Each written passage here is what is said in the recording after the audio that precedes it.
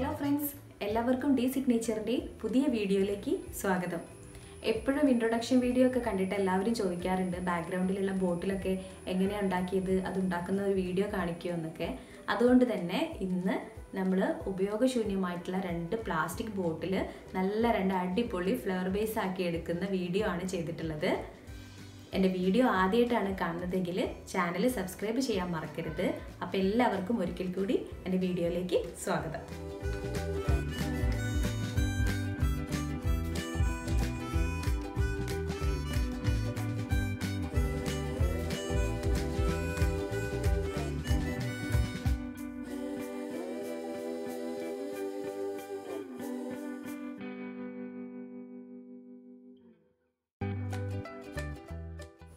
ഇന്ന് 2 ബോട്ടിൽ ഡിസൈൻ ചെയ്യുന്നതാണ് ഞാനിവിടെ കാണിക്കുന്നത്.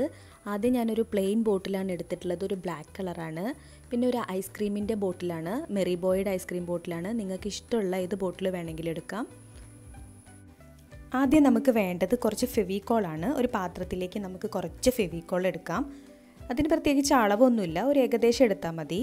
എത്രയാണോ ഫെവിക്കോൾ എടുക്കുന്നത് അതിനനുസരിച്ച് വേണം വെള്ളം ചേർത്ത് കൊടുക്കാൻ. അത്ര തന്നെ വെള്ളം ആഡ് ചെയ്തിട്ട് നമുക്ക് ആ ഫെവിക്കോളിനെ ഒന്ന് മിക്സ് ചെയ്തെടുക്കണം.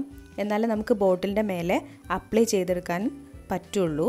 ഇപ്പം നമ്മുടെ ഫെവിക്കോൾ മിക്സ് ചെയ്ത് കഴിഞ്ഞു. ഇനി നമ്മൾ അടുത്തത് ചെയ്യുന്നത് ടിഷ്യൂ പേപ്പർ എടുത്തിട്ട് ഒന്ന് ചുളിവ് വരുത്തുകയാണ്. എത്ര ടിഷ്യൂ പേപ്പറാണോ നമ്മൾ ഈ ബോട്ടിലിൻ്റെ മേലെ ഒട്ടിച്ചെടുക്കാൻ പോകുന്നത് അത്രയും ടിഷ്യൂ പേപ്പർ നമ്മൾ ഇതുപോലെ ഒന്ന് ചുളുക്കിയെടുത്ത് വെക്കുകയാണ്.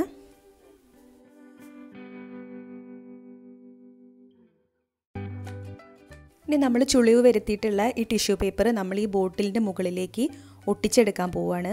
അതിന് വേണ്ടിയിട്ട് നമ്മൾ കുറച്ച് ഫെവിക്കോള് ആദ്യം അപ്ലൈ ചെയ്യണം. ബോട്ടിലിൽ മൊത്തത്തിലായിട്ട് അപ്ലൈ ചെയ്താൽ നമുക്ക് ഒട്ടിച്ചെടുക്കാൻ വളരെ ബുദ്ധിമുട്ടായിരിക്കും. അതുകൊണ്ട് ആദ്യം ഒരു സൈഡിൽ കുറച്ച് അപ്ലൈ ചെയ്ത ശേഷം നമ്മൾ ടിഷ്യൂ പേപ്പർ അതിൻ്റെ മുകളിലേക്ക് മെല്ലെ ഒട്ടിച്ചു കൊടുക്കണം. ടിഷ്യൂ പേപ്പർ കട്ടിയില്ലാത്തതാണ്, പെട്ടെന്ന് കീറി പോകാൻ ചാൻസ് ഉണ്ട്. അതുകൊണ്ട് ശ്രദ്ധിച്ചിട്ട് വേണം ഇത് ചെയ്യാൻ. ഓരോ സൈഡായിട്ട് വേണം നമുക്കിങ്ങനെ ഒട്ടിച്ചെടുക്കാൻ. അല്ലെങ്കിൽ നമ്മുടെ ഫെവിക്കോൾ നമ്മുടെ കയ്യിലായിട്ട് നമുക്ക് പേപ്പർ ഒട്ടിച്ചെടുക്കാൻ വളരെ ബുദ്ധിമുട്ടാവും. പിന്നെ പേപ്പർ കീറി പോവുകയും ചെയ്യും. അപ്പോൾ അതുകൊണ്ട് ഓരോ സൈഡിൽ കുറച്ചായിട്ട് നമ്മൾ ഫെവിക്കോൾ അപ്ലൈ ചെയ്യും. അതിന് മുകളിലേക്ക് നമ്മൾ ടിഷ്യൂ പേപ്പർ അതിൽ നിങ്ങൾ കാണുന്നത് പോലെ ഇങ്ങനെ ഒട്ടിച്ചു കൊടുക്കണം. അങ്ങനെ നമ്മൾ ഈ ബോട്ടിലിൽ കംപ്ലീറ്റ് ആയിട്ട് നമ്മൾ എടുത്തു വെച്ചിരിക്കുന്ന ടിഷ്യൂ പേപ്പർ നമ്മൾ ഈ ബോട്ടിലിൽ ഒട്ടിച്ച് കൊടുക്കണം. ഞാനിവിടെ കുറച്ച് കട്ടിയിലാണ് ഒട്ടിച്ചു കൊടുക്കുന്നത്. അപ്പോഴേ നമുക്ക് പെയിൻറ്റ് ചെയ്യുമ്പം അതിൻ്റേതായ ഒരു ഭംഗി നമുക്ക് കറക്റ്റായിട്ട് കിട്ടുള്ളൂ.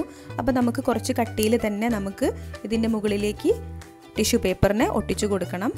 എഡ്ജൊക്കെ നല്ല ക്ലിയർ ആയിട്ട് താഴെ ഭാഗമൊക്കെ നമ്മൾ ഇതുപോലെ ബ്രഷ് ഫെവിക്കോളിൽ മുക്കിയതിന് ശേഷം ഒട്ടിച്ചു കൊടുക്കുന്നതാണ് നല്ലത്. കൈകൊണ്ട് ചെയ്യാതിരിക്കുകയാണ് ഏറ്റവും ബെറ്റർ. അപ്പോൾ നമുക്ക് അത്യാവശ്യം നന്നായിട്ട് തന്നെ ടിഷ്യൂ പേപ്പർ ഇതിൻ്റെ മുകളിലേക്ക് അപ്ലൈ ചെയ്ത് കൊടുക്കാം. അപ്പോൾ ബോട്ടിൽ കാണാൻ നല്ല ഭംഗിയായിരിക്കും. ഞാനൊരു 2 ലെയറിലായിട്ടുള്ള പേപ്പർ ഇതിൻ്റെ മുകളിലേക്ക് ഒട്ടിച്ചു കൊടുത്തിട്ടുണ്ട്. എല്ലാ ഭാഗവും നന്നായിട്ട് ഫെവിക്കോൾ അപ്ലൈ ചെയ്ത് കൊടുക്കണം. എന്നാൽ അത് കറക്റ്റായിട്ട് നമുക്ക് കിട്ടുള്ളൂ. ഇപ്പോൾ ഇത് കംപ്ലീറ്റ് ആയിട്ടുണ്ട്. ഇനി നമുക്ക് കുറച്ച് സമയം ഇതൊന്ന് റെസ്റ്റ് ചെയ്യാൻ വെക്കാം. പെട്ടെന്ന് ഉണങ്ങി കിട്ടും. ആദ്യത്തെ ബോട്ടിലൊന്ന് ഉണങ്ങി വരുമ്പോഴേക്കും നമുക്ക് രണ്ടാമത്തെ ബോട്ടിലിൽ ടിഷ്യൂ പേപ്പർ ഒട്ടിച്ചെടുക്കണം. ആദ്യം ചെയ്തതുപോലെ തന്നെ നമ്മൾ ഫെവിക്കോൾ അപ്ലൈ ചെയ്തിട്ട് ഓരോ ടിഷ്യൂ പേപ്പറും അതുപോലെ അതിൻ്റെ മുകളിലേക്ക് ഒട്ടിച്ചു കൊടുക്കുകയാണ്. ഇവിടെ ഞാനൊരു ഐസ്ക്രീമിൻ്റെ ബോട്ടിലാണ് എടുത്തിട്ടുള്ളത്. കുറച്ചും കൂടെ ഈസി ആയിട്ട് നിങ്ങൾക്ക് ചെയ്യാൻ പറ്റും. ഇപ്പോൾ നമ്മുടെ ടിഷ്യൂ പേപ്പറൊക്കെ ഒട്ടിച്ചു കഴിഞ്ഞു. ഇനി ഇത് നമുക്ക് ഉണങ്ങാൻ വയ്ക്കാം. ഇപ്പോൾ നമ്മുടെ ബോട്ടിലിൽ ഒട്ടിച്ചു വെച്ചിട്ടുള്ള ടിഷ്യൂ പേപ്പറൊക്കെ നന്നായിട്ട് ഉണങ്ങിയിട്ടുണ്ട്. ഇനി ഇത് നമുക്കൊന്ന് പെയിൻറ്റ് ചെയ്ത് നല്ല ഡിസൈൻ ആക്കി എടുക്കണം. ഇവിടെ ഞാൻ അക്രിലിക് കളറ് ആണ് യൂസ് ചെയ്യുന്നത്. ഒരു ബ്ലാക്കും ഒരു ഗോൾഡൻ കളറുമാണ് എടുത്തിട്ടുള്ളത്. പിന്നെ നമുക്ക് വേണ്ടത് ഒരു ബ്രഷും ഒരു സ്പോഞ്ചിൻ്റെ കഷ്ണമാണ്. നമ്മുടെ ആൻറ്റിക് സ്റ്റൈലിലുള്ള പെയിൻറ്റിംഗ് ആണ് ഞാനിവിടെ ചെയ്യുന്നത്. ആൻറ്റിക് ബോട്ടിൽ ആർട്ട് ചെയ്യുന്നത് പോലെ തന്നെയാണ്. നമ്മളിതിൻ്റെ മുകളിലേക്ക് ആദ്യം ബ്ലാക്ക് കളറാണ് അപ്ലൈ ചെയ്തെടുക്കുന്നത്. അക്രിലിക്കിൻ്റെ ബ്ലാക്ക് കളറാണ്. വൈറ്റ് ടിഷ്യൂ പേപ്പറിൻ്റെ കളറ് കാണാത്ത രീതിയിൽ നല്ല തിക്കായിട്ട് തന്നെ നമുക്ക് ബ്ലാക്ക് കളറിനെ ഒന്ന് അപ്ലൈ ചെയ്തെടുക്കാം.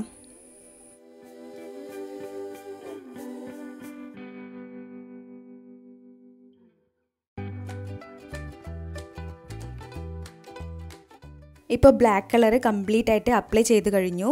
ഇനി നമുക്ക് ഇതിനെ ഒന്ന് റെസ്റ്റ് ചെയ്യാൻ വെക്കണം.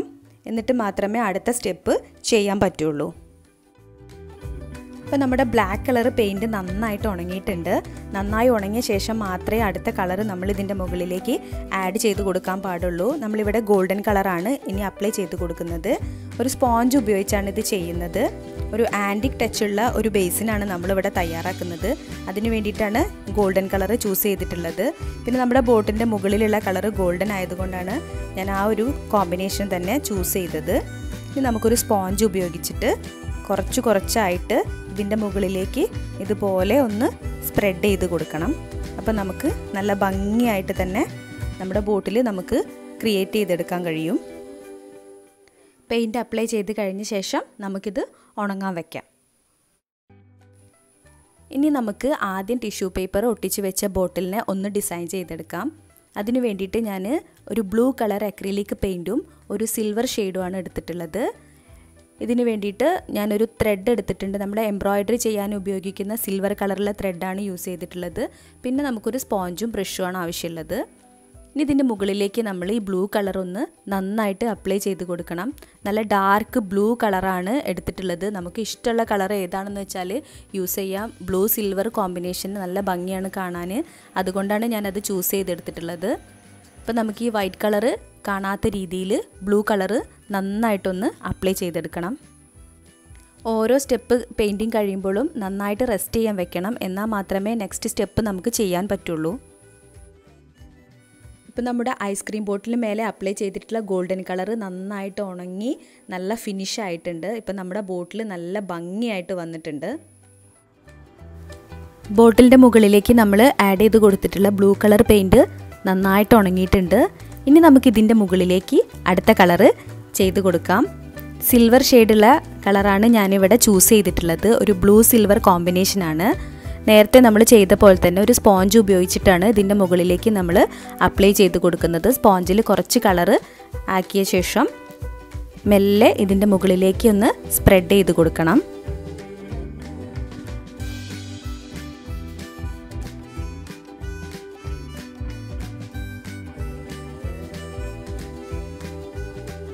ഇപ്പോൾ ബ്ലൂ കളറിൻ്റെ മുകളിലേക്ക് നമ്മൾ സിൽവർ ഷെയ്ഡ് അപ്ലൈ ചെയ്ത് കൊടുത്തു. ഇനി ഇതൊന്ന് നന്നായിട്ട് ഉണങ്ങാൻ വയ്ക്കാം.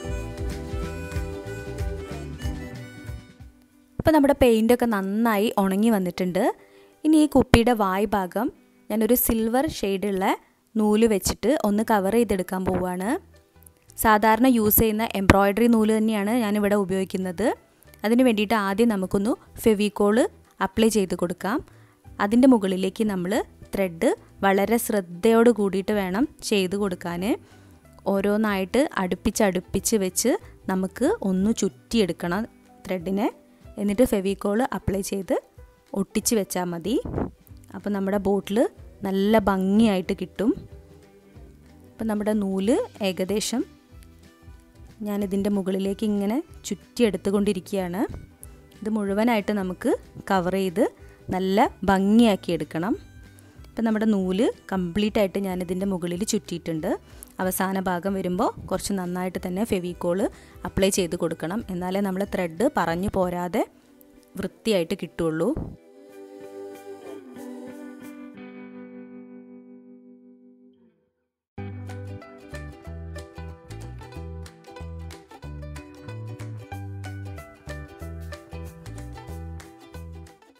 ഇനി കുറച്ച് വൈറ്റ് കളറുള്ള മുത്തും കൂടെ ഞാൻ ഇതിൻ്റെ മുകളിലേക്ക് ഒട്ടിച്ച് കൊടുക്കുന്നുണ്ട്.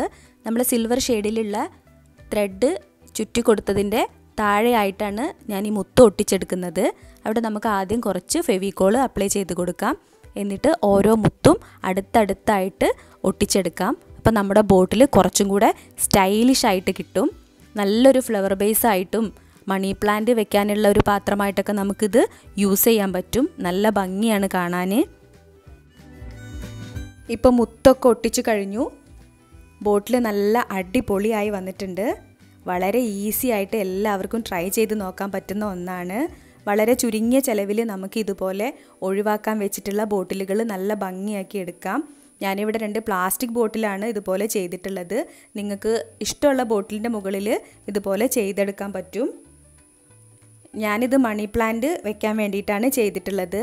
ഇൻഡോർ പ്ലാന്റ് വളർത്താനും അതുപോലെ തന്നെ സ്റ്റഡി ടേബിളിൻ്റെ മുകളിൽ പേനയും സ്കെയിലും പെൻസിലൊക്കെ ഇട്ട് വയ്ക്കാനൊക്കെ നമുക്കിത് ഉപയോഗിക്കാവുന്നതാണ്. അപ്പോൾ എല്ലാവർക്കും എൻ്റെ വീഡിയോ ഇഷ്ടമായെന്ന് വിചാരിക്കുന്നു. വീഡിയോ ഇഷ്ടമായാൽ ചാനൽ സബ്സ്ക്രൈബ് ചെയ്യാൻ മറക്കരുത്.